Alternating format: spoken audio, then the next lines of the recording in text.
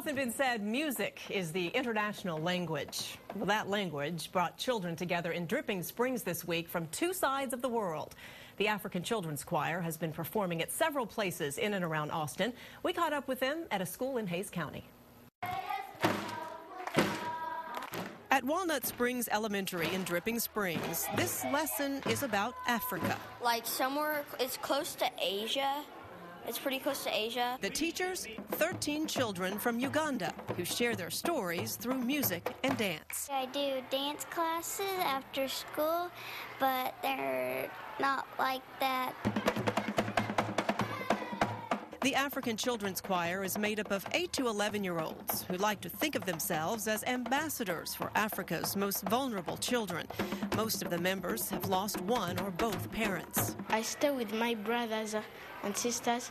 I have 2 brothers and I have 2 sisters, and 2 of them are baby. Their past doesn't stop them from spreading their message of hope while raising money to run schools for themselves and about 8,000 other children in 7 different countries in Africa. We see the pictures of African children on television. Sometimes they're emaciated, and really when they're able to come to the schools, they're able to show how much potential and how much beauty and dignity the African child has and how much they have to teach us. I know. Deborah's grandmother heard about the choir and knew it could be the chance for the 9-year-old to get an education never heard of in their small Ugandan village.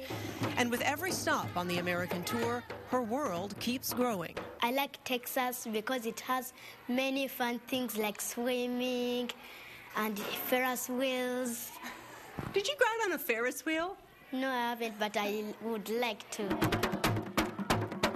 Their rhythms may take them all over the globe, but the children are quick to tell you their plan is to go home to Africa and make it better for children who come after them.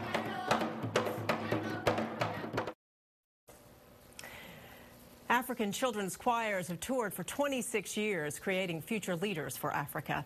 This choir joined several Austin musicians for a big event benefiting their education program on March 23rd. It's out at the Nutty Brown Cafe on Highway 290 West, and it's hosted by actors from NBC's Friday Night Lights, Connie Britton and Taylor Kitsch. Now, we have a linked ticket information for that event with this story under the local section of KXAN.com.